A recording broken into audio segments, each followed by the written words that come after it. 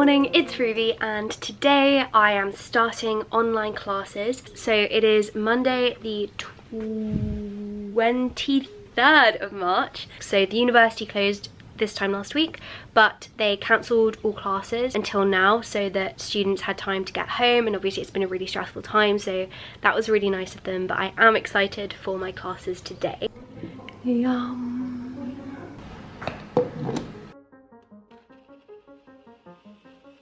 So I'm having this smoothie. I put half of it in a bowl for a smoothie bowl. I don't know why, just because I wasn't sure which one I wanted. And I also have got half this papaya. I don't think I've ever tried papaya. If I have, it was when I was really little and I can't remember it. It's like melon. So good. I am going to start off the morning by just doing 20 minutes of writing. Technically I can say that this is studying, kind of, because I do a creative writing module. So as I said, I start off the morning with some writing. I was just writing some of my book for about 30 minutes.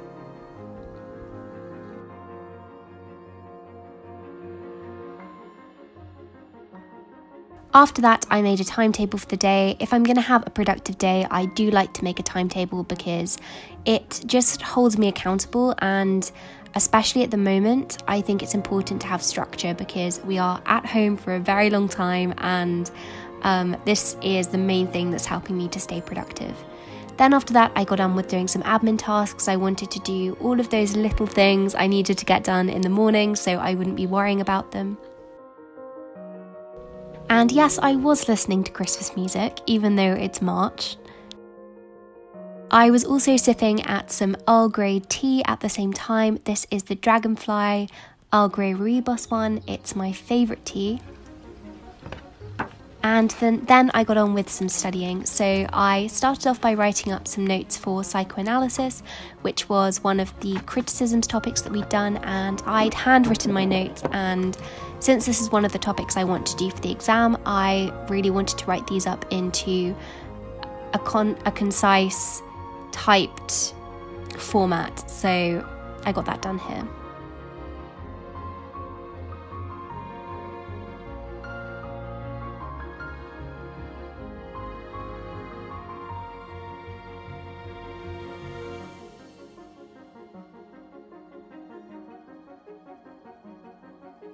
If you're wondering, I am colour coding these notes. So if it's in blue, it means it's just an original thought, and if it's in pink, it means it's an original criticism of an argument, like a direct criticism of something that's been said.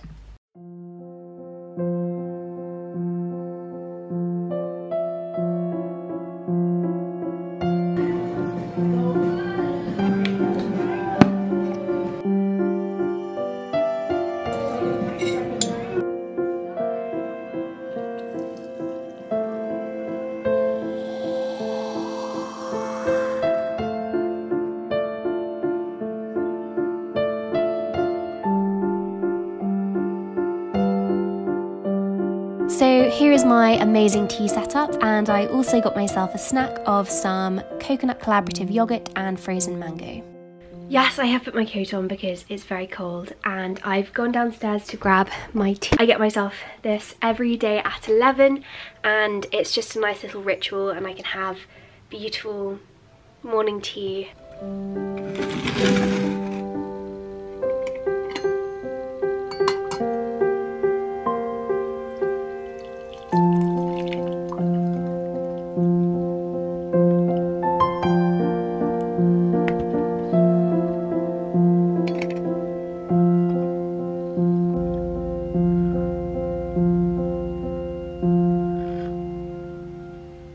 Jasmine tea is one of my favourites. Then I got back on with work, and here I was working on an essay that I've got due. So the essay is on a poem. I'm doing it on a poem by Emily Dickinson, and I just made a note of the 3 key things I wanted to do whilst working on the essay that day. And I kept on sipping at my tea, of course. I did blur this clip because obviously it is a summative essay that I'm working on, so just for privacy reasons I did blur it, but I just went through and made some edits to phrasing. Papermate flare pen, has just died on me, and it's very sad because the colour on this is gorgeous, if you can see. Such a good pen, I would definitely recommend. I'm very sad to be bidding it goodbye. I always do this. I've had this jumper for 3 or 4 years. This tag has been annoying me that whole time and I never cut it out, so I'm just going to quickly do that because it's actually really frustrating me. I'm going strong with this. I'm just going through and doing a little bit of a fine tune to it because some of the sentences just don't sound right reading them back, and I haven't looked over this since I wrote the second draft, so I'm just making those edits and also highlighting anything that I want to find a quote for, do some more research for, and so my next step is to actually get on with doing some research work and doing some more readings. So let's keep on going. So I continued to work on that essay. I worked on this from 11 till 2, and then I went downstairs to get myself some lunch.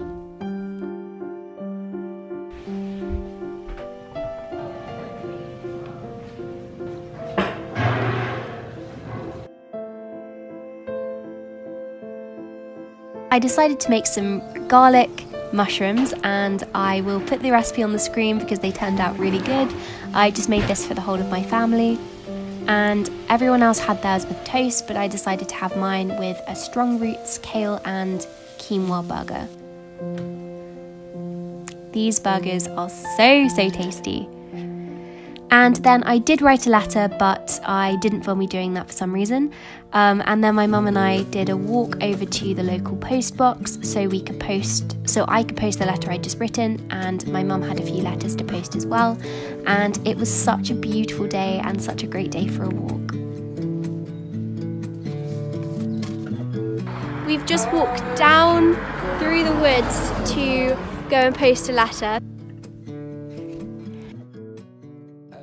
Okay, now I'm going to do some reading for that essay which I was working on earlier, and I need to look for some more resources on Dickinson and rhyme, so I'm going to be looking through Perligo and seeing if I can find anything. I went and got myself another mug of tea. I just really like tea, and then I logged on to Perligo. So this is the website. Honestly, I cannot recommend this enough. I've been using it to be working on my essays at the moment because obviously we don't have access to a library, and it's a platform where you can access loads of different books and textbooks, and it saves you from buying them as a student because obviously it can be very expensive to buy textbooks. It's also a really environmentally friendly alternative to buying the textbooks. You can just have them all digitalized, which saves on paper. I just went looking for some books on Emily Dickinson, and then I read through these. One thing I really love is that I can make highlights as I'm going along because I am a big annotator. I love to annotate my books. I love to make little notes as I'm going along, and Perligo lets you highlight, also colour codes. So my colour code was purple for critics, orange for this is just interesting, yellow for this will fit with my essay, and then at the end I could just access a page which showed me all of the notes that I've made, which was really useful. Also keep in mind that there is a 2-week free trial, which really is just worth trying out. There's a bee just behind my curtain, and I want to close my window, but I don't want it to get trapped. Oh, so then here I was actually putting in my confirmed choices for module selection. Now module selection was open. I have chosen modules in American Studies, Theory of Adaptation from book to film or book to theatre, Theatricals, which is like Shakespeare, and also a module on religion and the Holocaust, which I really wanted to do this year if I were doing theology. Yeah, and then after that I continued working through the Perligo resources that I have been looking for. I skimmed through 3 of the different books. I didn't read them cover to cover because not all of the information was relevant, but you can search through the text and look for keywords and things, which is what I was doing because I was mainly only really needing information about rhyme. So after I'd finished that and after dinner, I decided to do some sorting. I just completely sorted out my bedside table because it had got so messy somehow. Okay, it's late and I'm going to go to sleep now. I will give you a little tour of my bedside table drawers tomorrow because I sorted through them and I'm so happy with how they turned out. So this is my bedside table. So first of all, at the back I have my bookmarks. Please ignore my hands, by the way. I've been eating blueberries and my hands are a complete state. In this one I've got some stationery, sticky notes, washi tape, and also down here I have some Bonjela there at the moment, which I don't usually have, but I'm using it at the moment. At the back I have this mini box. Inside I have old-fashioned things. So I've got these 2 jam toppers which I got from a garden centre, and I've got a mint tin which isn't very old-fashioned, but I think of it as old-fashioned. I've got some spare buttons that I need to put onto my coat, and also my handkerchiefs. These are so pretty. Usually this is out on my nightstand, but at the moment it's irritating my hands because they're quite chapped. Then this box isn't usually going to be here.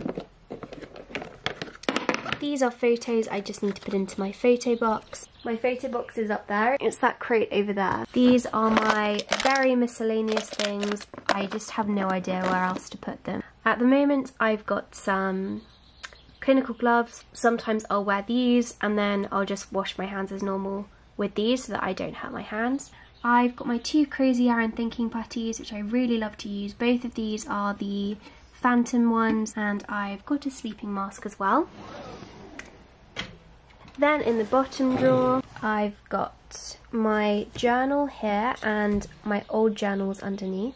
Here I've got these headphones, which are, my mum does radio, and so these are radio headphones that she didn't want, so I've got those. In this I have got business cards and tickets.